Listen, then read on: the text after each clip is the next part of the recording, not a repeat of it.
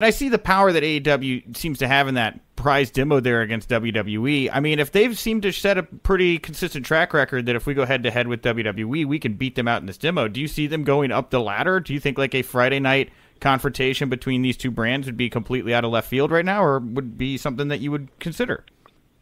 I don't think they're going to want to go head-to-head with Raw or SmackDown. Now, put it this way. If SmackDown were to get moved to FS1, and obviously AEW does have another show that was supposed to start, could it be on Friday at that point head-to-head?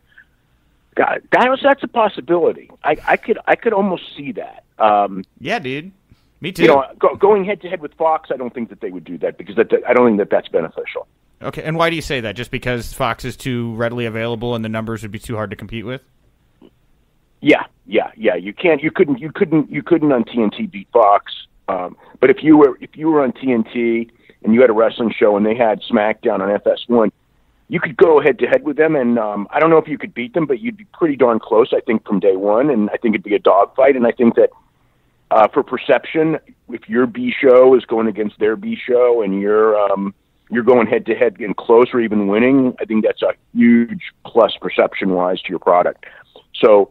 But yeah, if somehow at some point that thing got moved to FS1, I would actually make that move. I would go, hey, let's give us 9 to 10 p.m. or 8 to 9 p.m. And probably 8 to 9 because you wouldn't want to give them the hour jump. I would go, let's go with this second show. Let's go 8 to 9. We'll go head to head with them, and it may fail, but I would think that it wouldn't. I would think that you would do real well in that situation.